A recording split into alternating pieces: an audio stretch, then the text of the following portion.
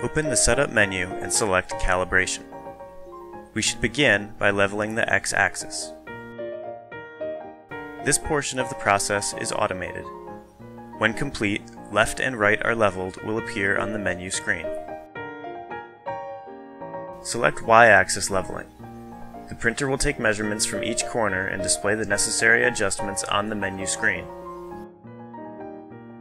Make the adjustments with the included hex driver. One full rotation of the adjustment screw is equal to 0.5 mm of height adjustment. Run y-axis leveling again to confirm our changes.